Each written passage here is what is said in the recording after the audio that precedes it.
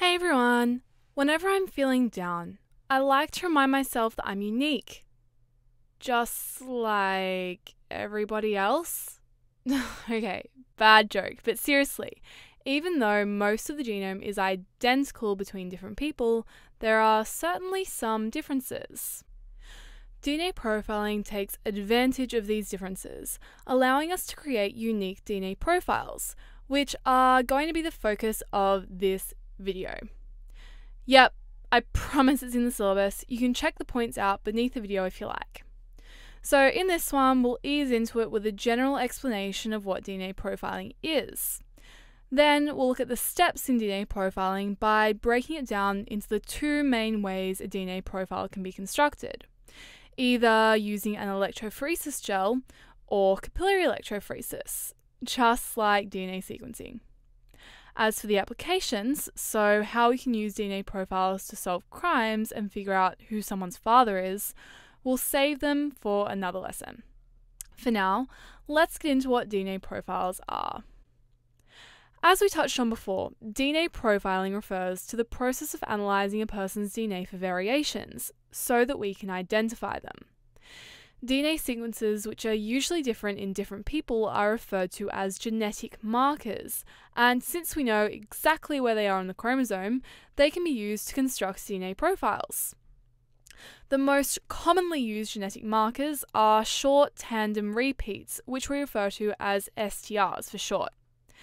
STRs consist of a string of repeating nucleotide units that are usually 2 to 5 bases long. For example, CGA, CGA, CGA, CGA, CGA is an STR where the repeating unit is CGA and it's repeated 5 times. Now, there are actually lots of different STRs consisting of different repeating units repeated different numbers of times in different places in the genome. But if we focus on just a single STR, the one we were using earlier with the CGA repeat, even though everyone has the same repeating unit, CGA, in the same place in the genome, the number of CGA repeats within an STR varies between different people. For example, these people have 2, 5, and 3 repeats. The result is that their STRs have different lengths in terms of the number of base pairs. Now, don't worry, since STRs are actually non-coding DNA, so they're not involved in protein production or anything, these differences have no impact on a person's health.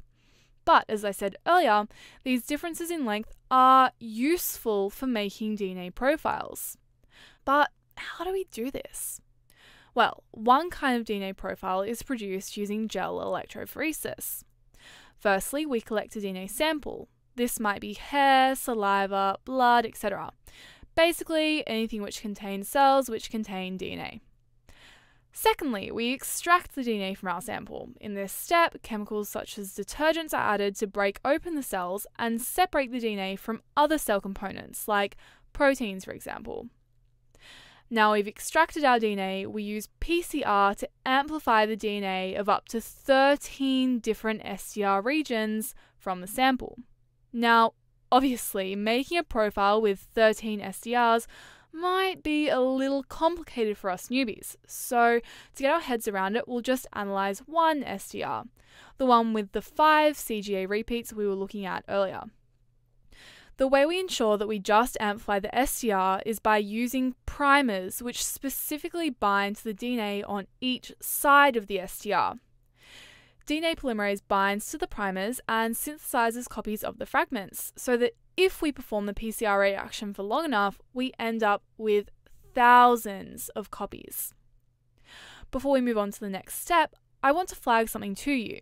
Now remember, everyone inherits their DNA from their parents. The result? Every person has 2 alleles, or versions of each STR, since they inherit one from each parent. Let's say the person we took our sample from has 2 different alleles for this STR, one with 5 repeats and one with 2.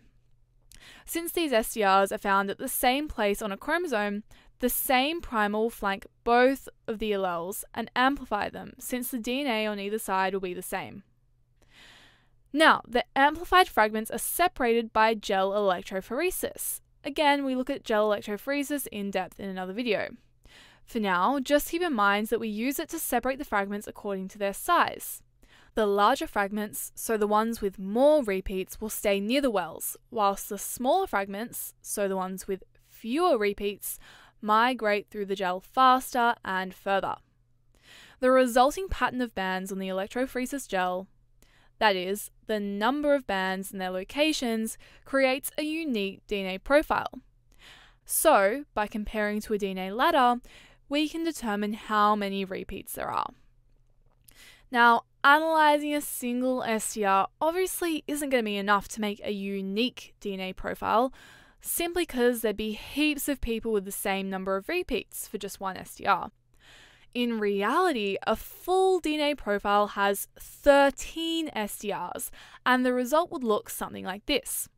Kind of crazy, yes, but now hopefully you'll realise how different these can look between different people. We'll look at how to interpret a DNA profile kind of like this one in another lesson. Before then, we need to cover the other kind of DNA profile, which is made using capillary electrophoresis. The first few steps are the same. We collect a DNA sample and then we extract the DNA. Again, we use PCR to amplify the STRs. The big difference is that this time we use fluorescent primers. Since the primers are incorporated into the STR copies, this means that every STR copy will have fluorescent tags. Now, we have a second difference. To separate the fragments, we use capillary electrophoresis instead. We go over capillary electrophoresis in more depth in the DNA sequencing video. But in summary, the shorter fragments move quickly through the pores of the gel, while long fragments move more slowly. As each fragment crosses the finish line at the end of the tube, it's illuminated by a laser, allowing the attached fluorescent dye to be detected to produce a graph called an electropherogram. The resulting pattern of peaks, so the number of peaks and their locations, creates a DNA profile. Just like gel electrophoresis, we can figure out the number of repeats in a peak by running a fluorescent DNA ladder. Now again, we only did analysis on a single STR. Usually, to create a DNA profile, we would analyse a set of STRs. Again, we'll save the applications for another lesson. Alright, for now, let's wrap up. In summary, DNA profiling refers to the process of analysing a person's DNA for variations, so that we can identify them. The genetic markers most commonly used to construct a DNA profile are short tandem repeats. STRs are short, non-coding regions of DNA which consist of a string of repeating nucleotide units.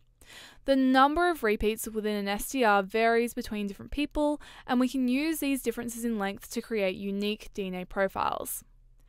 The creation of a DNA profile involves collecting and extracting DNA from a sample before using PCR with primers which flank the STR region to amplify the STRs. These fragments are then run through either an electrophoresis or capillary gel so that we can separate them according to size and determine their length. That's it for this video, everyone. You should totally check out the video on the applications of DNA profiling in order to make sure you're getting everything you need for your exams. See you there!